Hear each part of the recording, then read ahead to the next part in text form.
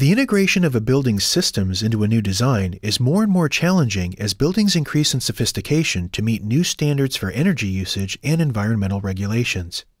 Autodesk Inventor can exchange data seamlessly with building information modeling software such as Autodesk Revit and AutoCAD MEP.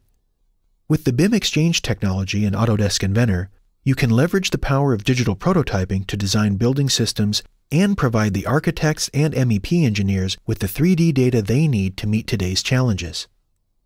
Control how much detail to publish and protect your company's intellectual property by using the shrink wrap tools in Inventor to delete unnecessary details from the 3D model. Then publish additional information required to install the equipment, including connection points for piping, electrical services, and ductwork.